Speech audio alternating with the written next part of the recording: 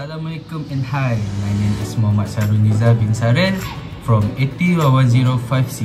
Okay, today I have one topic that I want to share with you all.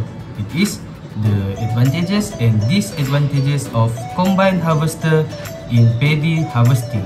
Okay, let's check it out.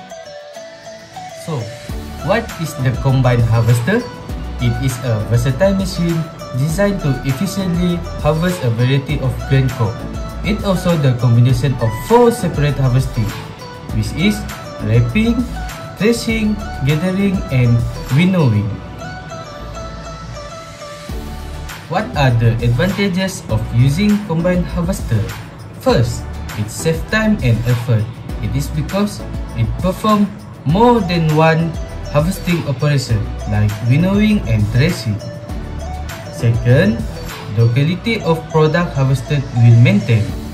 And lastly, it produces more cleaner grain compared to manual process.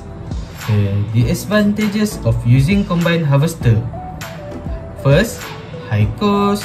Second, not suitable for small paddy field. And lastly, more straw left behind the field. That's all from me. Thank you.